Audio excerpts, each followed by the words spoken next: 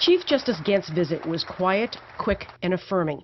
He ruefully admitted this was not his usual Friday afternoon stop. I asked to speak with you here today because I know that this is a difficult time for persons who practice the Islamic faith in this country. And I am here to assure you that you do not stand alone.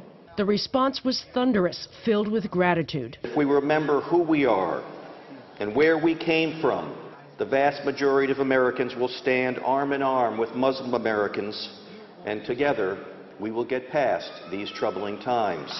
Honest to God, brought tears in my eyes. Why? Because he meant it from his heart.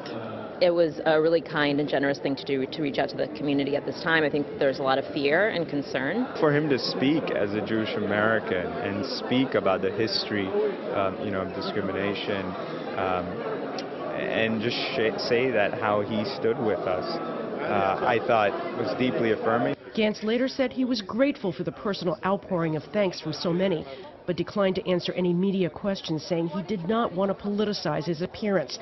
But his reaffirmation that laws protect everyone was juxtaposed to the message in today's sermon. We have to turn off the news, turn off the noise, turn off this constant bombardment of thoughts and ideas, and just be recommitted. In Boston, Janet Wu, WCVB News Center 5.